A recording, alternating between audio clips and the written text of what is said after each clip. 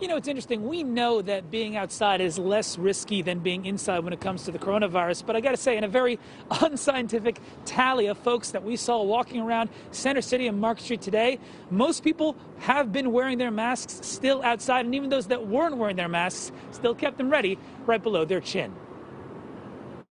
I mean, it's beautiful out here. On this chilly, sunny day, Gwen Johnson was happy to get out to Boathouse Row without crowds. Well, it's early, and I know it's not a lot of people. Everybody's at work, so I can pull the mask down more. But Philly's Jeff Nation opted for the double mask on his morning walk. I realize that some people probably see that as, you know, going a little too far.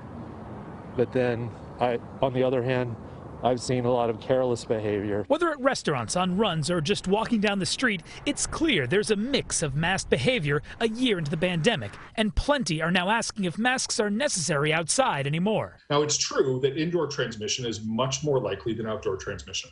That doesn't mean that outdoor transmission doesn't happen. As with everything in the past year, epidemiologist Michael Levasseur from Drexel University explains context matters. If you're walking down the street and pass someone, that's probably not as risky as if you're at a small, crowded park on a humid summer day, especially if case rates are high in your area. We have to protect each other. We have to protect ourselves. And one of those things might be waiting a little bit until those numbers come down. The CDC currently says masks may not be necessary when you're outside by yourself or with your household, but they're looking at the outdoor masking question. But it's also in the context of the fact that we still have people who are dying of COVID. So whether it's extra caution, I'm really waiting for a definitive word in terms of the science behind it, or the smell of spring, Any chance I get, I'll pull it down. masks aren't going anywhere just yet.